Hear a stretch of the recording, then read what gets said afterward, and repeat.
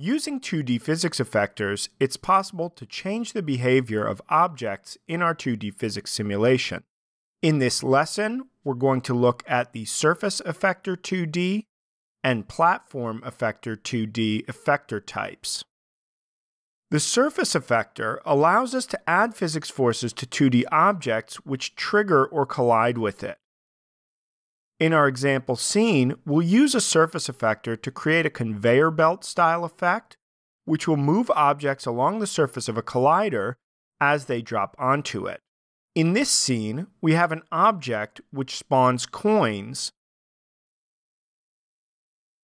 The coins have a sprite renderer, circle collider 2D, and rigid body 2D attached. When we play our scene, we can see that the coins fall from the hat onto our platforms.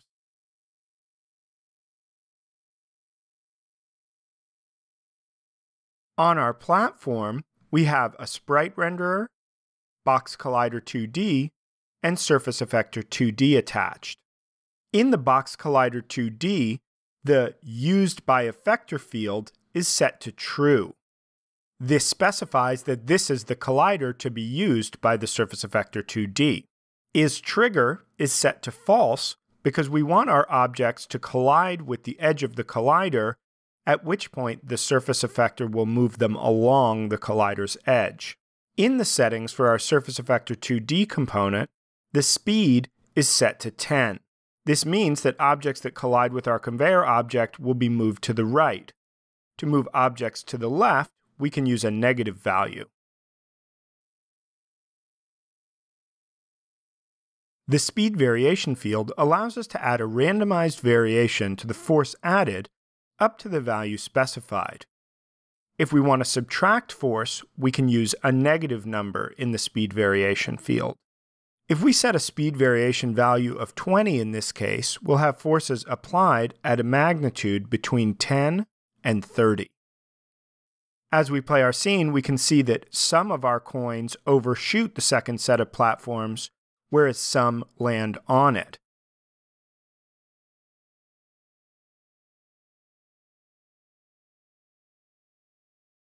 To demonstrate the force scale property, we've added a 2D character controller to our scene. The force scale property allows us to scale the force being added to objects in contact with the Surface Effector 2D. At a value of 0, no force will be applied. At a value of 1, the force being applied by the Surface Effector will counter any other forces being applied to the object. Currently, Surface Effectors 2, 3, and 4 here have a force scale value of 0.1.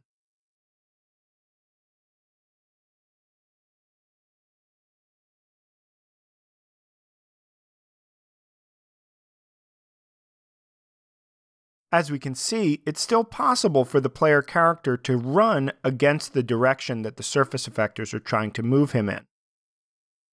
If we highlight our 3 effectors and set the force scale to 1,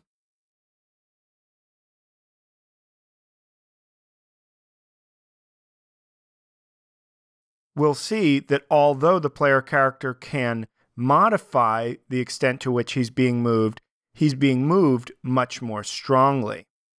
To demonstrate the use contact force property of the Surface Effector 2D, we've created a new game object called Falling Plank.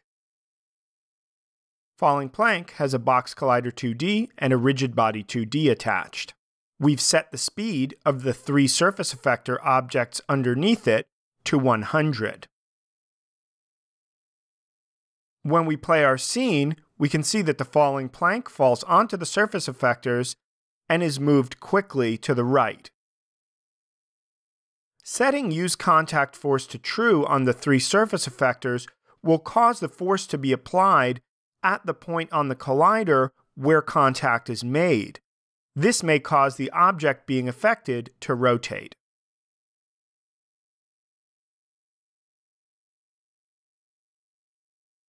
The Platform Effector 2D allows us to create platforms in 2D games which characters can pass through when jumping from beneath them, and then land on top once they're above. In our example scene here, we have our Mr. Bean character from the 2D platformer project on the Asset Store. Our game object, Platform Effector, has the Platform Effector component added to it, along with a Box Collider 2D and Sprite Renderer. The Collider Mask parameter in our Platform Effector 2D determines what layers this will collide with. In this case, it's set to everything. The key parameter for this component is the one-way field. When one-way is on, characters will be able to pass from beneath the platform through it and land on top of it.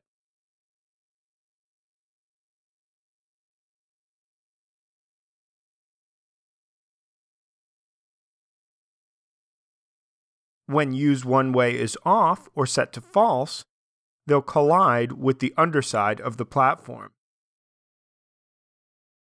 The side friction and side bounce parameters determine whether the bounce and friction parameters of the current Physics 2D material will be applied to the sides of the platform when characters collide with it. Let's temporarily set our Box Collider 2D's material to our material called Bouncy, which has a bounciness setting of 1 and a friction setting of 0.4. When falling towards the platform from above, the player will now bounce off the sides.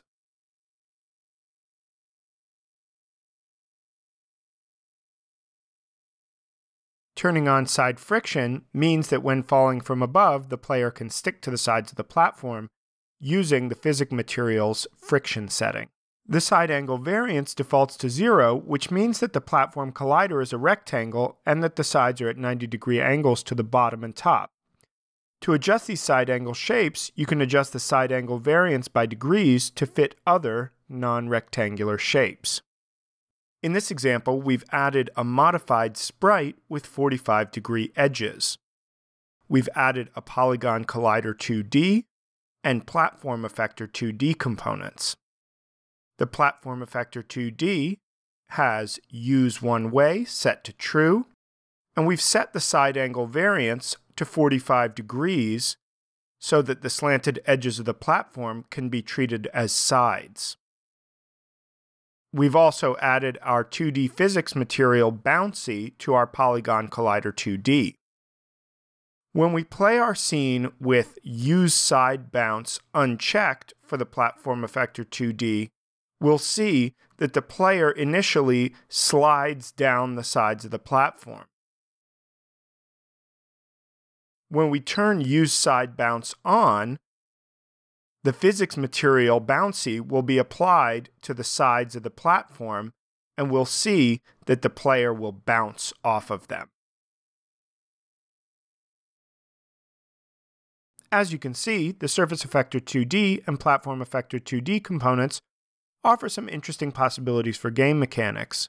Hopefully this has given you some ideas for your own projects. For more detail, please see the information linked below.